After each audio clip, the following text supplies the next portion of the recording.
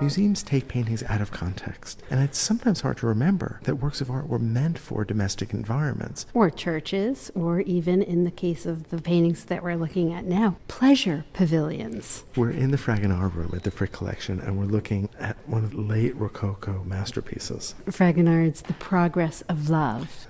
The first canvas shows the inception of love. We see this young boy offering a rose to this rather surprised young girl.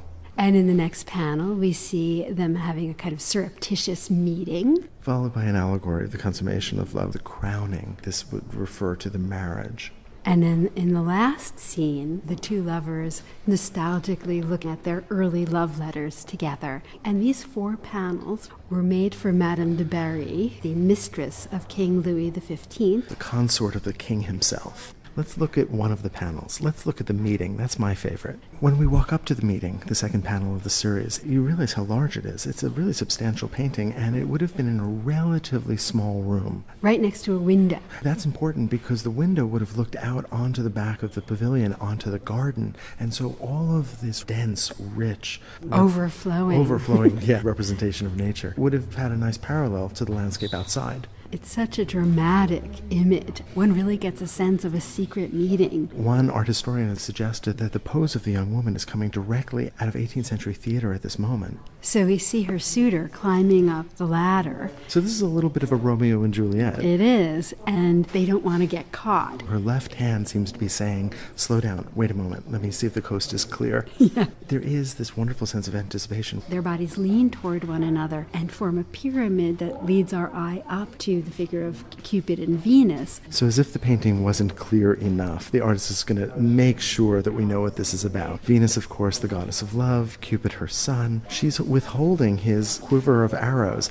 I suspect she's caught him being naughty. He's let those arrows loose on the couple below and is now being punished. Her pose mirrors the trees behind her that lean up and toward the right side of the canvas. So there's a V-shaped parting where we see the sky between Venus and Cupid. We referred a moment ago to the foliage mirroring the garden outside, and that's the thing that I love so much about Fragonard, the sense that nature can't be controlled. It overflows everywhere. This is a painting where subtlety is in short supply. Nature taking over, being uncontrolled, seems to be a perfect metaphor for young love. As it would happen, Madame du Barry would actually reject these panels, and what a mistake. These are Fragonard's great masterpiece. Naturally, art historians have a couple of theories why she rejected them.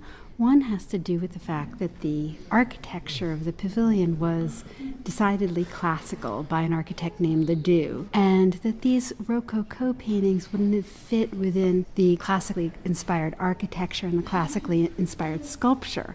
So Madame de Berry hires instead an artist who painted in a more classical style named Vien. But to look at the Fragonards is to have a window into the aristocracy. These are paintings that are about indulgence, satisfying oneself. After all, these were for a pleasure palace. These are not paintings that are about moral goods, the ennoblement of society or of the individual. It was precisely paintings about indulgence and pleasure that the philosophers of the Enlightenment attacked and associated with the corruption of the aristocracy and the monarchy. These paintings about love and pleasure were meant to be situated in the pleasure pavilion of the mistress of the king.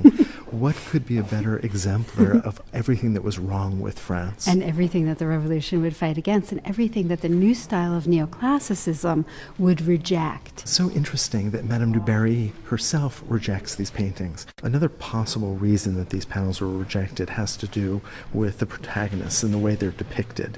Some art historians have suggested that the young woman perhaps looked a little bit too much like Madame du Barry, and that the young male lover may have looked a little bit too much like Louis XV. Now, when Madame de Berry rejected these paintings and sent them back to Fragonard, he was never paid. He later added 10 other panels, and all of them, fortunately, can be seen here together at the Frick Collection. It's interesting to think about Fragonard coming at this later moment of the Rococo and the imminence of the Revolution. David will protect Fragonard during the Revolution and find him a post within the arts administration. And so Fragonard's career spans this interesting moment of the late Rococo and neoclassicism and the Revolution.